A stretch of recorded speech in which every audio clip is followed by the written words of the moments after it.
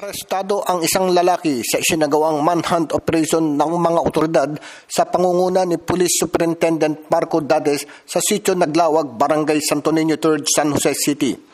Kinilala ang suspek na si Marlon Venson, 42 taong gulang, residente ng Sitio Tanibong, Barangay Caanawan, San Jose City.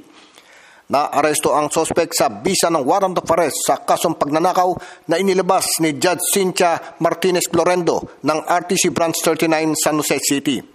Samantala, kasalukuyan ngayon nasa pangangalaga ng San Jose Police Station ang suspek na maaari makapagpiyansa ng 24,000 Libong Piso para sa pansamantalang kalayaan nito.